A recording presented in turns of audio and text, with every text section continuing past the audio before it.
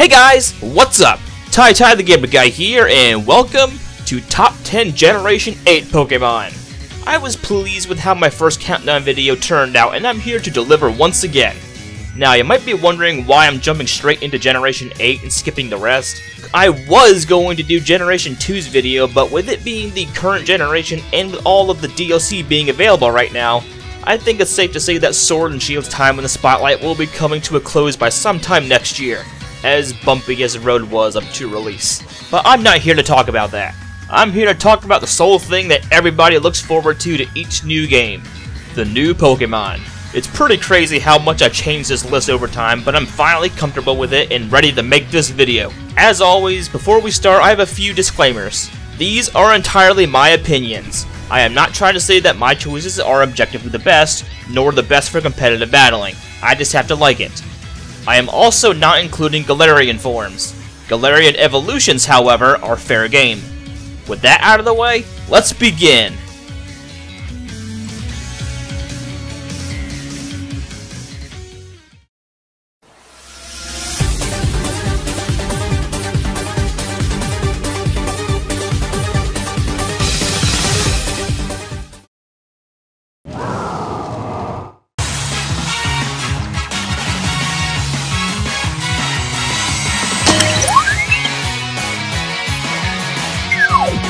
Kicking off the list, we had the fruit roll-up with Endeavor's facial hair, Scorch. Among Gen 8's swarm of bug types, it was the only one to escape the net.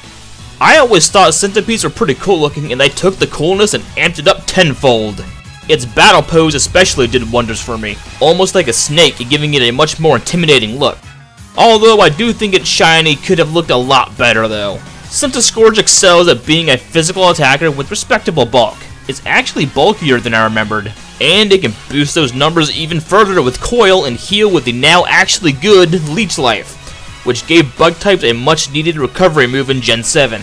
But it's Fire Bug, so what about Stealth Rocks, you may ask? No need to worry about that either. Just slap on some heavy duty boots and it's all set to go. Seriously, this item has made so much more Pokemon's lives easier in the metagame.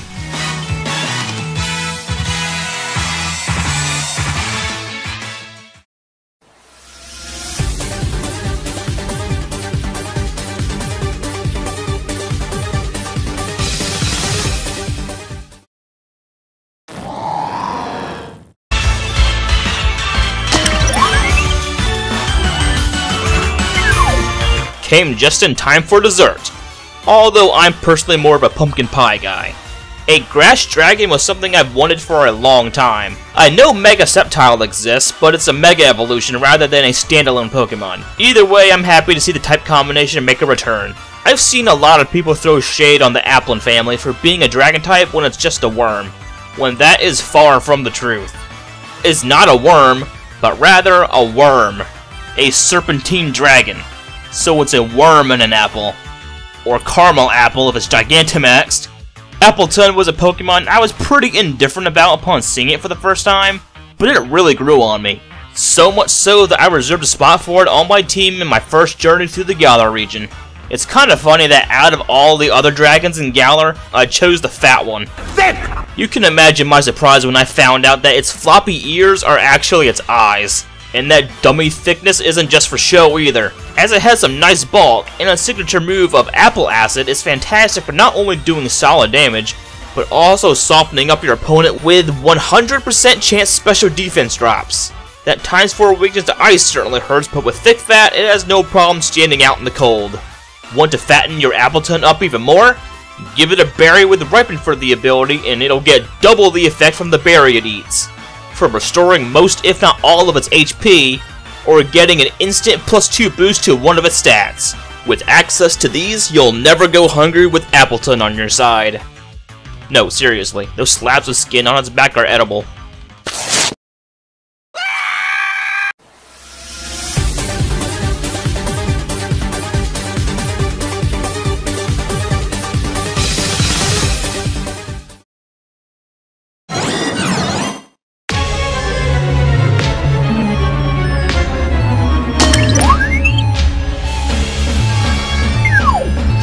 free from the split decision ruins in the Crown Tundra is the literal lightning-fast Regieleki. I'm not kidding either.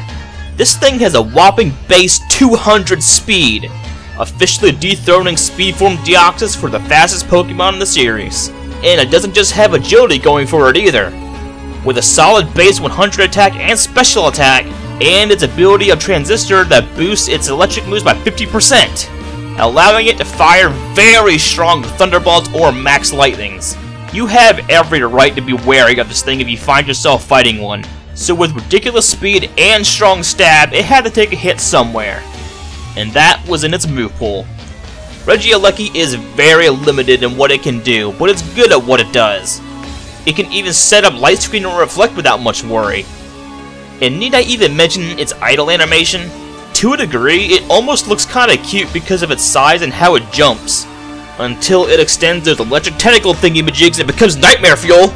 It may not be an ice type, but Regieleki has certainly earned the title for the coolest of the legendary titans for me.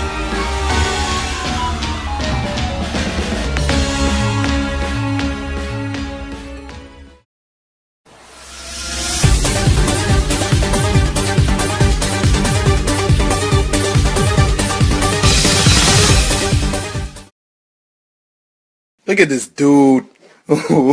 Wait till you see the... No, no, no, no.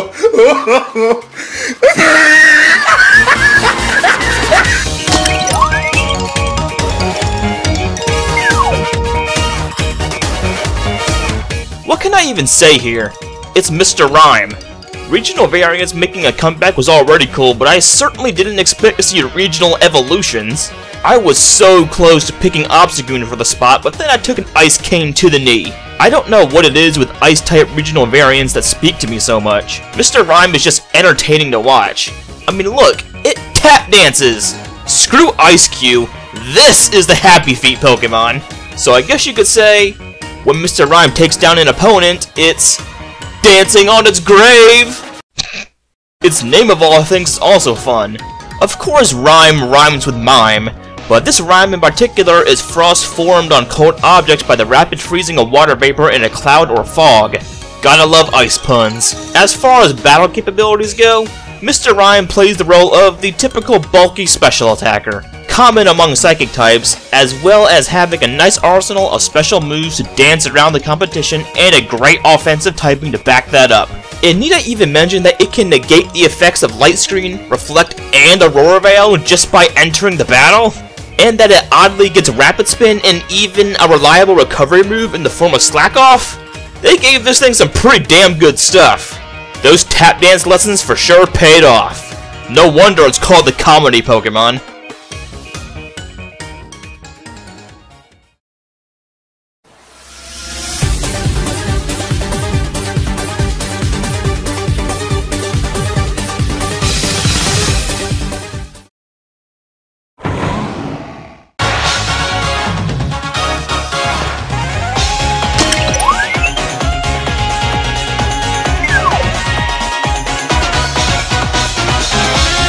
Step aside, Slacking, because we finally have a proper gorilla Pokemon. I sorta have this tradition of always picking the fire starter first when a brand new generation drops, so I may not have picked Grookey for my first journey through Galar, but that didn't stop the beat for this funky monkey to take the crown of my favorite of the trio. Definitely one of the best primate Pokemon in my Jungle Book. However, there is one thing that bugs me about it a little. You see that drum it whips out in battle? It carries it in its hair. If you ask me, it was a huge missed opportunity for it to carry that drum around its chest. Cause what do drummers do? Beat their drums. And what do gorillas do? Beat their chest. How was this overlooked? Oh well, naturally being a starter and all, Rillaboom was pretty damn solid. But even that feels like an understatement.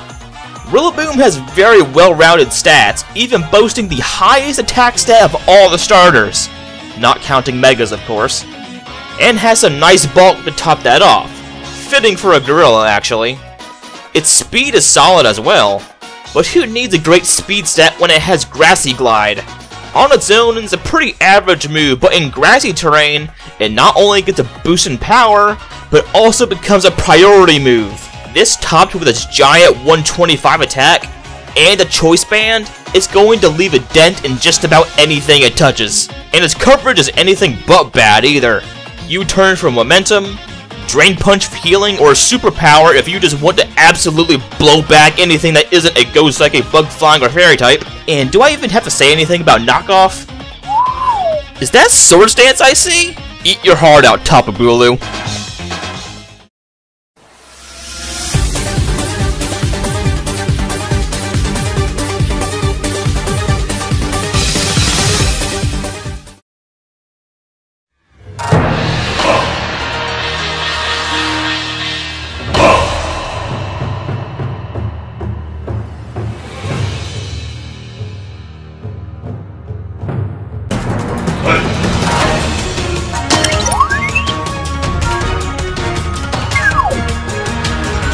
Starting off the top 5 is if an alternate timeline where Poe and Master Shifu switch roles, Urshifu. The Isle of Armor may have been okay, but Urshifu was outright amazing. One Pokemon that has 2 different fighting styles with slightly varying move pools, and it's up to you to choose which one you want. The fighting Dark type Single Strike style, or the fighting Water type Rapid Strike style. Personally, Single Strike style is my favorite, but I have to give mad props to both of these forms. Just look at their signature moves. Single Strike pulls a One-Punch Man, and Rapid Strike goes full. You can tell they had fun animating this thing. I'd say Urshifu even rivals Lucario for being the most anime Pokemon out there. Naturally, being a legendary, Urshifu has great stats. 130 attack along with stab, wicked blow, and surging strikes that always land a critical hit, regardless of the opponent's ability or if Lucky Chan is active. Gen 1 Persian and Bugsy Scyther ain't got nothing on that. I can't really say much else about this thing. It's just such a cool Pokemon that can do cool things and look cool while doing it. But I do have one thing to say. You know, given it's a fighting type, and it's based on a bear, and by the odd chances the game gets more DLC or a new game entirely, Urshifu would be the perfect choice for a playable character in Pokken Tournament. It just makes too much sense. It'd be the first Pokemon from Galar on the roster, and the fact that it's a bear, Tekken has a literal bear as a playable character. I thought this was super obvious and always wondered why one never made a spot on the roster, but now they have the perfect opportunity with the perfect Pokemon. Pokken strives in its variety of playstyles and occasional gimmicks among its roster, and one character with 2 distinctive movesets that you can choose from would be so cool to see. Make it happen, Namco!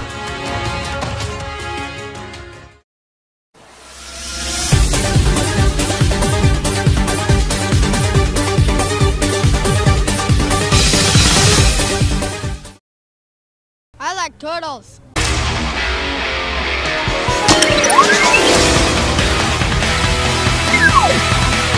What can I say? I like my reptile monsters, and Dreadnought is no exception.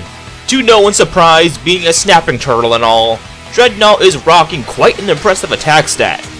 And it's actually not as slow as you'd think it is. Sure, Blastoise is faster, but if it's raining, that's a completely different story.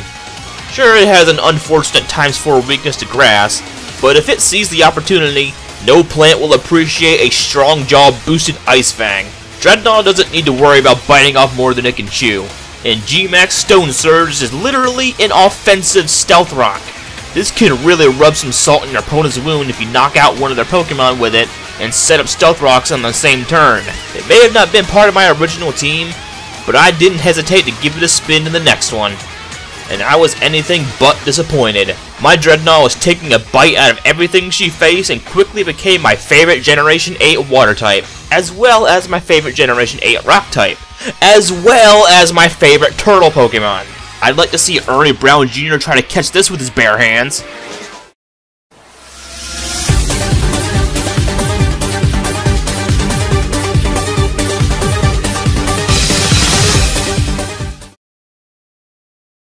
The Fairy type has been around for quite some time now since its introduction in Generation 6, and some really solid and even great Pokemon have spawned from it. But compared to the other pocket monsters they share their home with, they typically end up not ranking very high for me. But things are different now.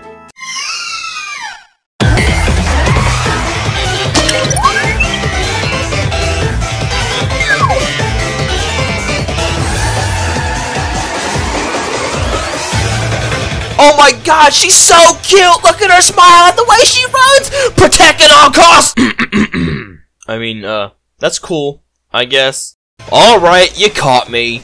Yes, I adore Alcremie. Hey, don't judge me. I'm no stranger when it comes to cute Pokemon. Ever since she was first revealed, I knew I had to save a spot for her on my team. We've had Pokemon in the past be based on food, but not actually be food. But this time around, Alcremie is literally sentient whipped cream. Honestly, the concept is pretty weird and kinda disturbing, often making her the butt of dirty jokes on the internet, but I won't let that bother me, and I will protect her from anyone who tries to taint her innocence. And get this, you can customize what you want your Alcremie to look like. It's not very often when you're able to do this with a Pokemon, and there are so many different combinations to pick from. As far as battle capabilities go, she's pretty standard. Pretty slow, but has great special attack and special defense, making her a prime team member for Trick Room teams. You know, the usual calm mindsets to give your opponent their just desserts, but also with access to acid armor, recover, and aromatherapy. But that's not even the icing on the cake. She has a signature move called Decorate, which increases both attack and special attack by 2 stages to whoever she targets. This is a mad dangerous combo if paired with hyper-offensive Pokemon that can take out their opponents before they even get a chance to blink. And when Gigantamaxed, she can even heal both herself and her ally while doing big damage with G-Max Finale. I certainly had high hopes for Alcremie, and I'm quite satisfied with the results. So much so that I can call her my favorite fairy type of all time.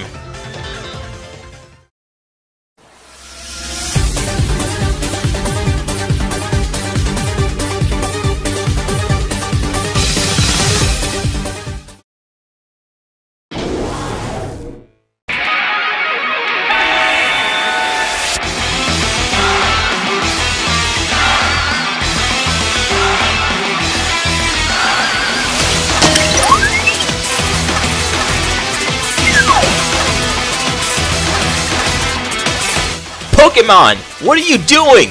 You're giving me too many super cool poison types that I know what to do with! If you couldn't tell already, I like Toxtricity. A lot. Electric and Poison is a type I've wanted for a while, and they kicked off with it fantastically. Toxtricity is just such a cool Pokemon. And there's 2 of them! Their animations ooze personality, and this Gigantamax form uses a literal electric guitar to fight. I could end this segment just on that. But as always, there's more than meets the eye. Like I said before, there are 2 forms to this toxic lizard, and its nature will determine what form Toxo will evolve into. Extroverted natures become Ant form, while introverted natures will become Low-Key form. Both of them are awesome, but Amp is easily my favorite of the 2.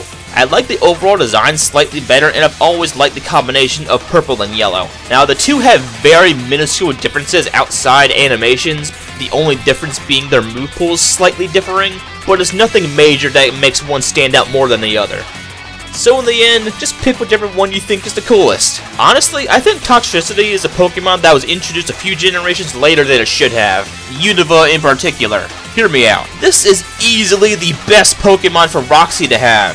She's a Poison-type specialist, and the leader of her own punk rock band, and low-key form even matches her outfit. So what's it doing here so late to the party? If Roxy were to ever return to the series, I will be severely disappointed if she doesn't have one of these. As for battle capabilities, Toxtricity is no slouch at doing damage. Its ability of Punk Rock will increase the power of sound-based moves as well as making it more resistant to said moves if used against it. An Overdrive and especially Boom Burst will surely leave your opponent's ears ringing. However, it isn't particularly fast and at times for a weakness to Earthquake certainly stings. But oddly, it's able to learn Shift Gear to help with its mediocre speed and even allowed to hit for decent physical damage with moves like Drain Punch. This thing definitely deserves all the attention it gets, and it well deserved that second placement among the most popular Generation 8 Pokemon in that poll on Google a few months back. Keep rocking your heart out, my mon.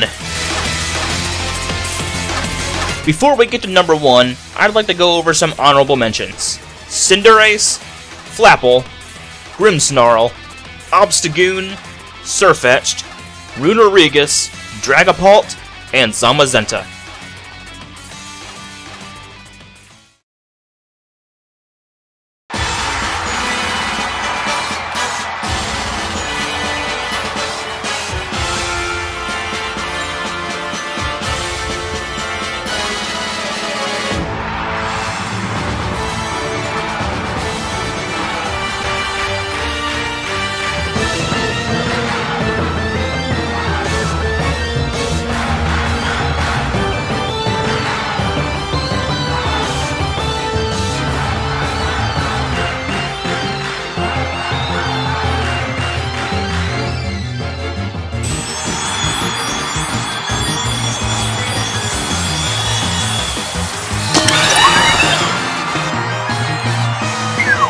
Taking the throne at number 1 is the armored flying Uber driver of Galar, Corviknight.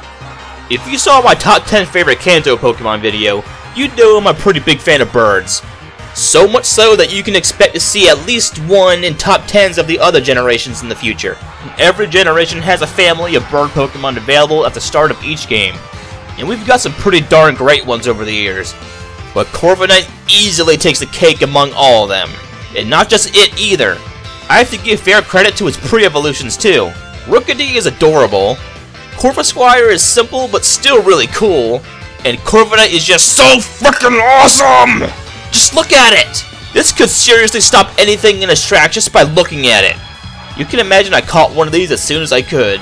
It was even the last Pokemon on my team to reach its final stage, which made it even more special. I love my Valkyrie. She was an excellent addition throughout my entire journey through Galar, all the way to becoming champion in the DLC. Out of all the bird Pokemon I've raised over the years, she's definitely my favorite and well deserves the title. And yes, I said she. My Corviknight is a girl, and a pretty one too. A pretty badass one! Alright, I think I've gushed over this avian enough. So let's see what this bird can do on the battlefield. To put things blunt, Corviknight makes for an excellent tanky physical attacker. It may not have as good of defense as its Jotonian cousin of Skarmory, but don't let this steer you away. Besides defense, it also has respectable HP, attack, and special defense. And it can even learn bulk up to make its already bulky body even more bulky, and land some nasty brave birds and heal off any damage taken with Roost like any other bird. And did I mention it gets Body Press? A move that's based on the user's defense? Set up a few bulk ups or even iron defense and it'll flatten anything that it can. Want to try lowering its stats? Well, tough luck, cause Mirror Armor will just send those stat debuffs right back at you. Trying to set up hazards or screens? Think again, cause G-Max Wind Rage will just blow all that away. Corviknight is just amazing. For one of the earliest Pokemon to be revealed for Generation 8, it certainly made the wait worth it. The 8th generation certainly has some rocky areas that need polishing, but I think I speak for everyone that there is something special to find among every new roster of Pokemon with every new generation. And this is something that the series always gets right. Congratulations, Corviknight. You soared into my heart with absolutely no contest. And I welcome you with open wings as not only my favorite Generation 8 Pokemon, but also my favorite Flying type and Steel type. Thanks for making this journey worthwhile. This is TyTyTheGamerGuy, and these are my top 10 favorite Generation 8 Pokemon.